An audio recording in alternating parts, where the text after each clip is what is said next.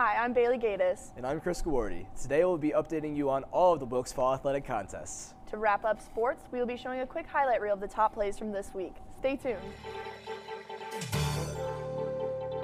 Hi, and welcome to the first segment of Sports Now. I'm Bailey Gatus, the sports director. And I'm Chris Gawarty, her co-anchor.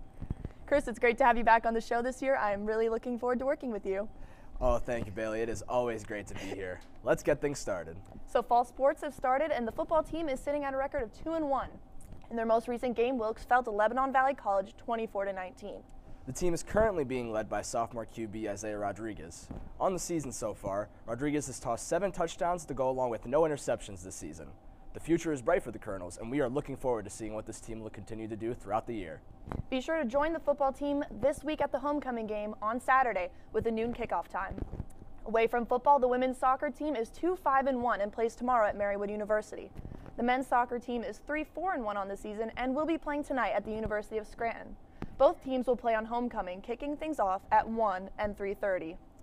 Volleyball, field hockey, cross country, tennis, and golf matches have also all commenced. You can check out all the statistics and schedules online at the link right at the bottom of your screen. Be sure to follow all of your favorite Colonels in their athletic journeys. Now, here are some of the top sports highlights from this week.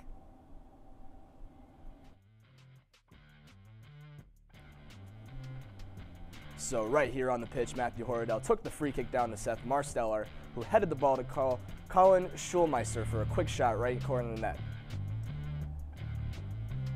And then right here, Wilkes defense set up perfectly to block a field goal attempt in their most recent game against LVC. They set up for the kick. And boom, perfect block.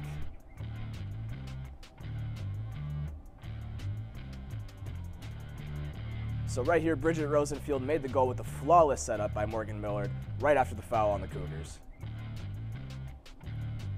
In this moment, Isaiah Rodriguez threw a deep pass to Zane Grover for an advancement against the Flying Dutchman to change the score.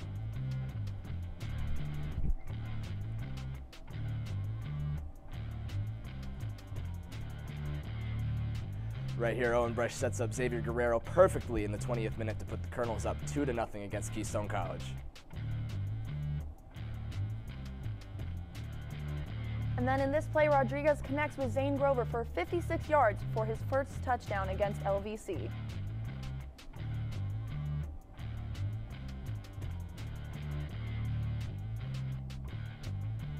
In this play, Will Wagstaff got the third and final goal for the Colonels as he received the pass from Cameron Feipster. Rodriguez escapes the LVC defense to hit Jimmy Johnson for another touchdown in their game against LVC.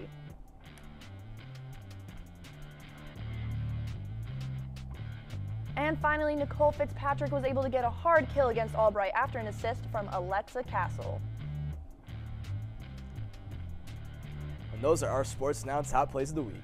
Remember, for more information on all of the Wilkes athletic events, statistics, and final scores, go to GoWilkesU.com. Now, let's take a look at this week's Wilkes Athletes of the Week.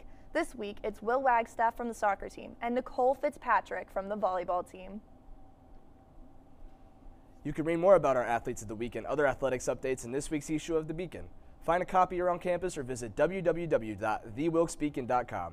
That is all we have this week for Sports Now. I'm Chris Gawarty. And I'm Bailey Gatus. Thanks for tuning in. Thanks, Amber.